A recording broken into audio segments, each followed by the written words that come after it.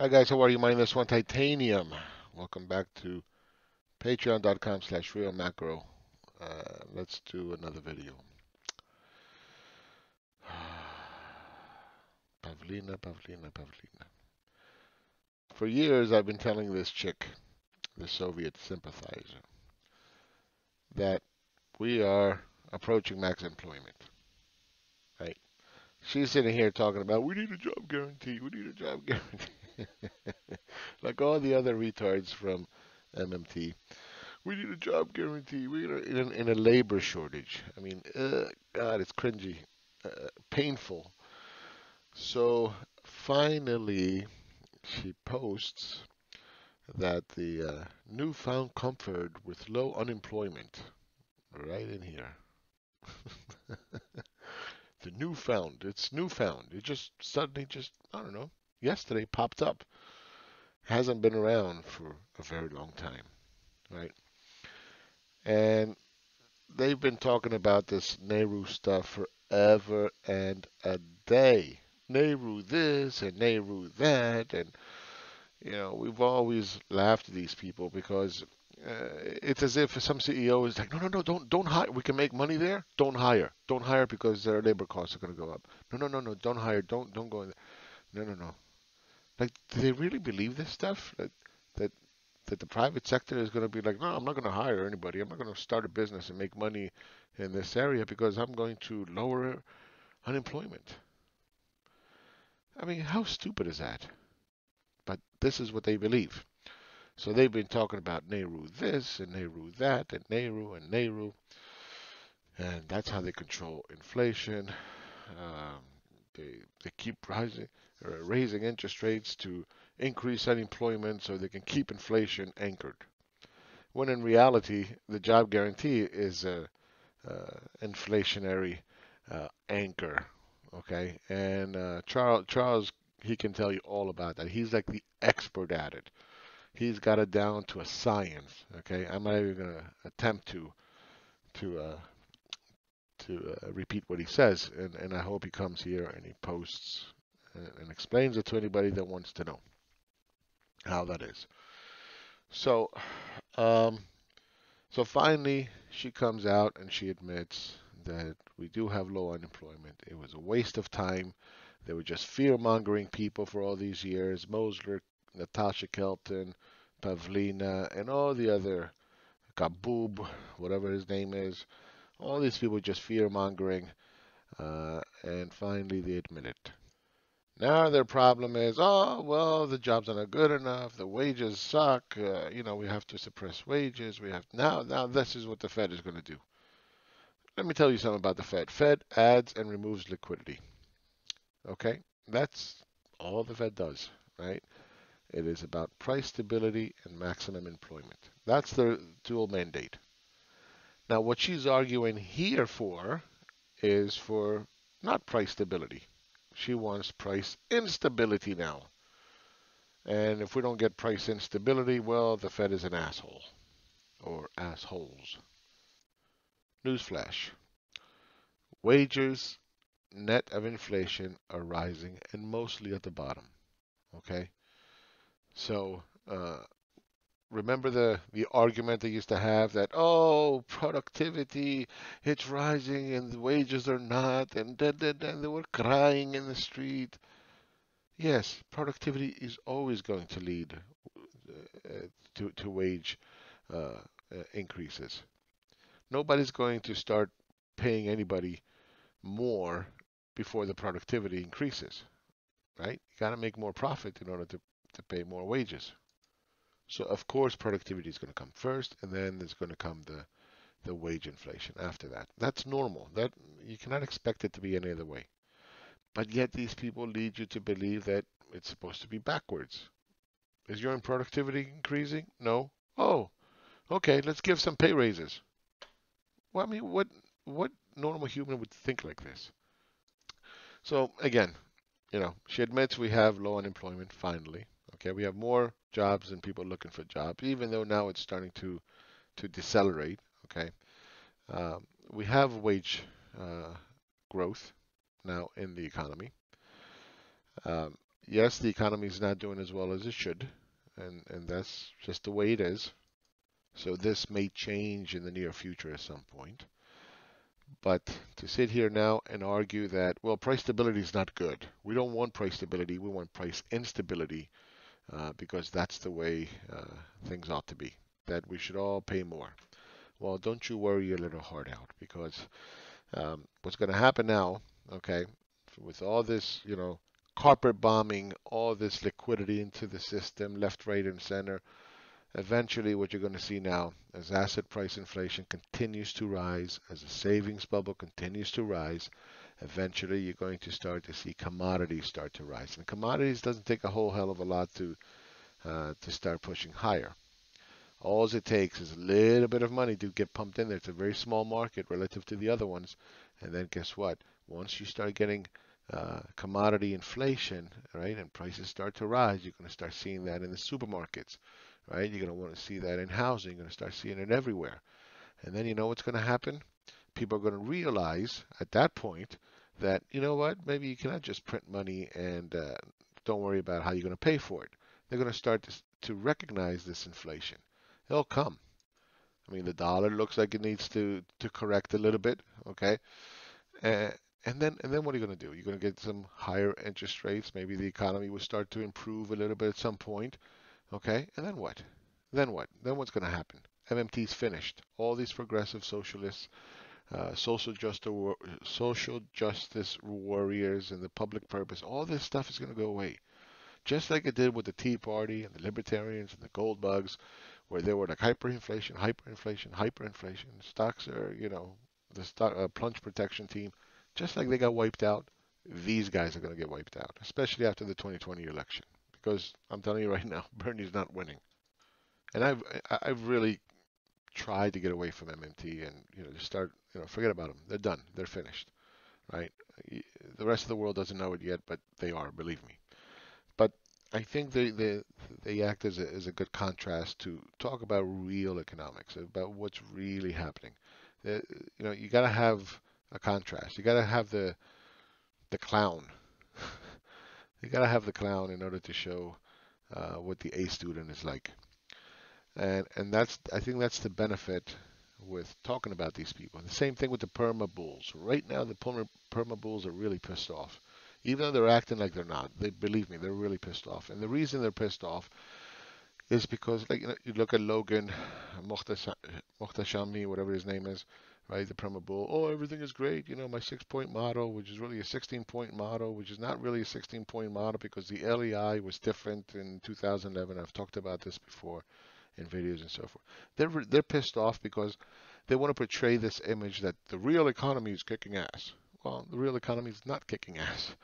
That's why we have 500 billion now, right? Remember how it's going to be, oh, it's a mid-rate adjustment, and then suddenly became 3 rate cuts, right? In 3 months?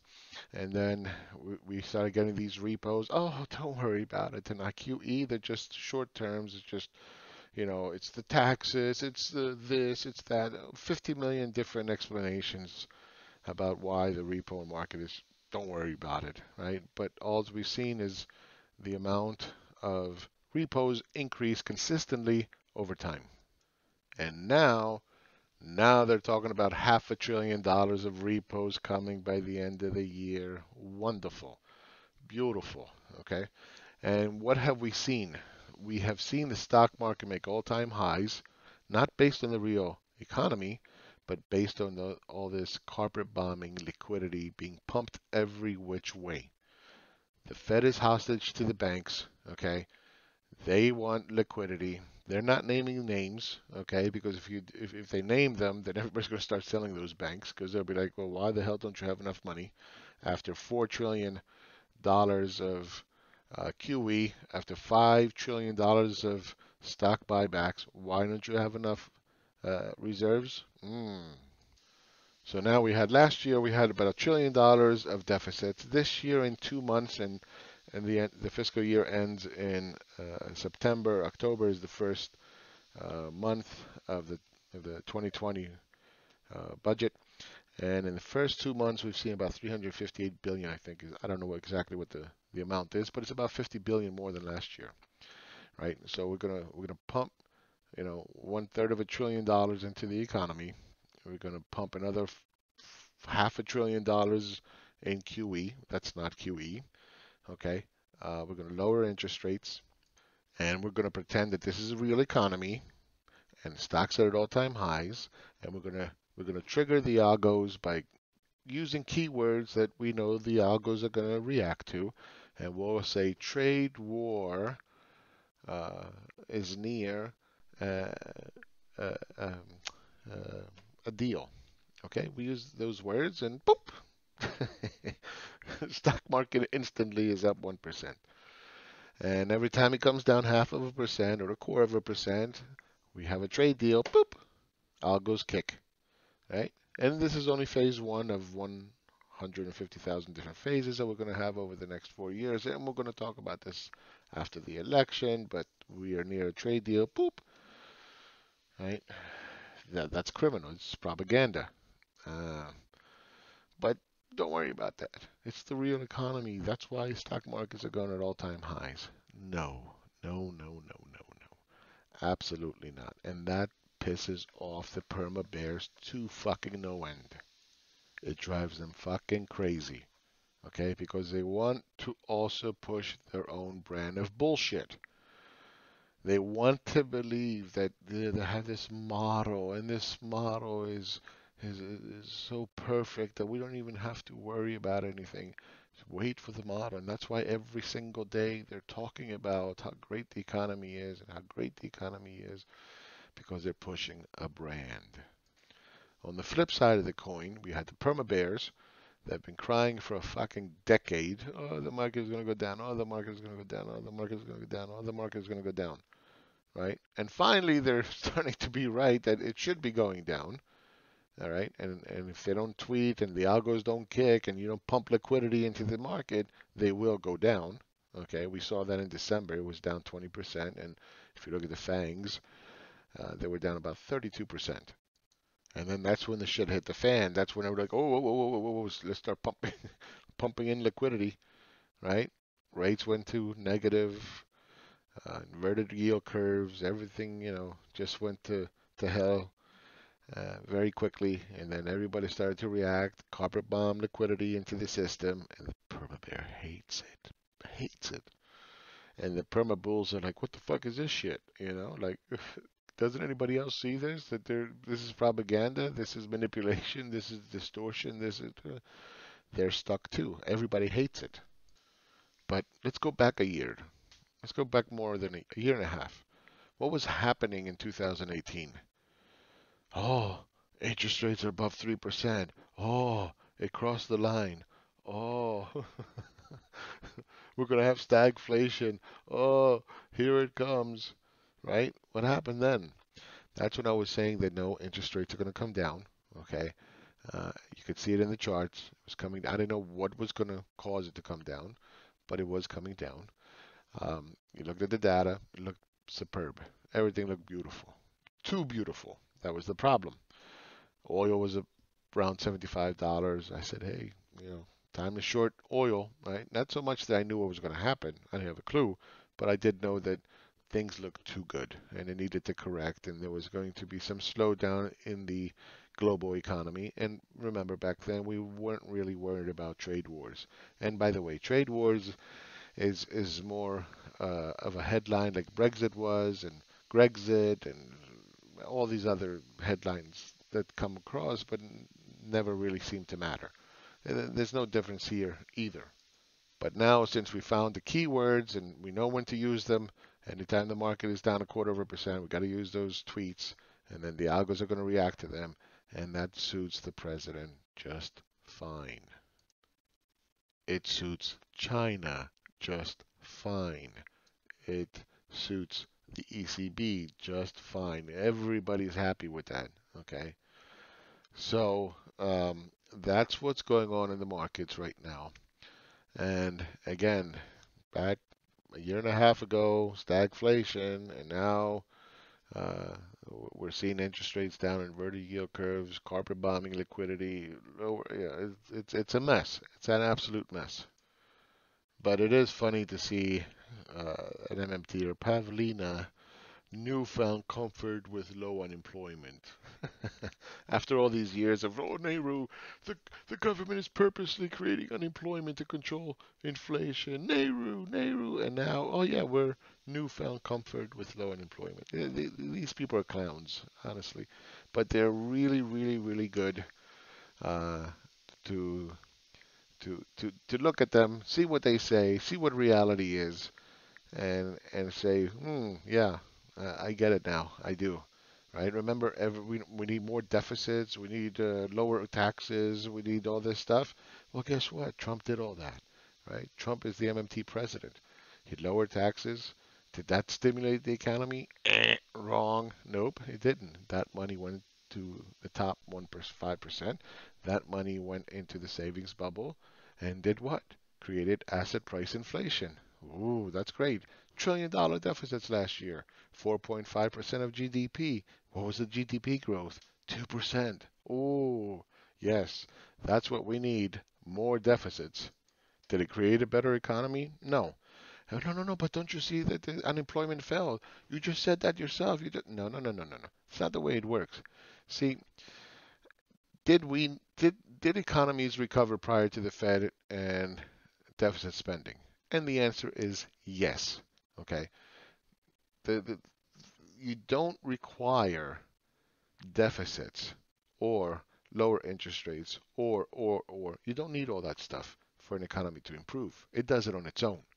Okay? It's just we have become accustomed to thinking that, oh, wait, the government lower interest rates. Oh, the government has, pumped in more money into the system. Oh, that's why the economy improved. No, no, no, no, no. Does it assist? Yes, absolutely does.